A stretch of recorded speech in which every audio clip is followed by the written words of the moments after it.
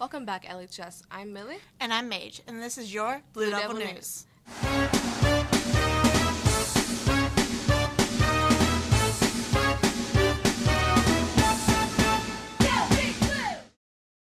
LHS Choir selling poinsettias through the end of the month. A 6.5-inch pot is $13 and an 8-inch pot is $25. The funds will help pay for the transportation to the Music and Parks Festival at Dollywood in April. LHS Softball is hosting a spectacular softball camp on Tuesday the 25th and Thursday the 27th from 5:30 to 7:30. The camp is open to ages 6 through 12. Teachers received an email from Coach Atwood with a sign-up link. Today's Down Syndrome Awareness Fact.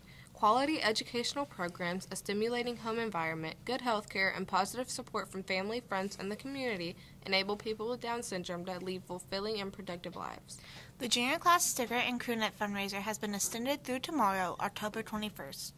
BioSTEM Club will be meeting after school today in room B324. Skills USA Auto will meet after school every Wednesday in room A804. LHS Theater's production of Little Women opens tonight at 7 p.m. Tickets are $10 and teachers get in free.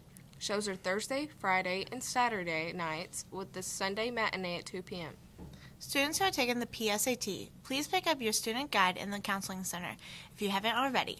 As a reminder, the test is next Tuesday, the 25th, and all test takers will report to the auditorium first thing in the morning. Now let's check in with Evan for the weather.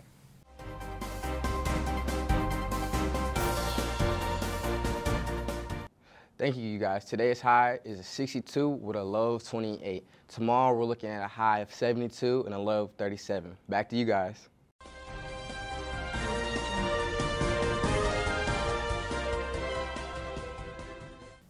Thanks, Evan.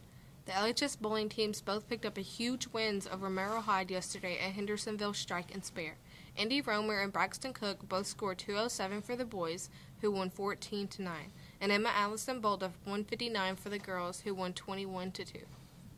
Volleyball finished their season after a hard loss to Houston at the state tournament yesterday. And of course, there is a football game tomorrow night at Gallatin. The student section theme has been changed to Jailbreak. That's all the news we have today, LHS. I'm Mage. And I'm Millie, and this has been the news to you from the White and Blue.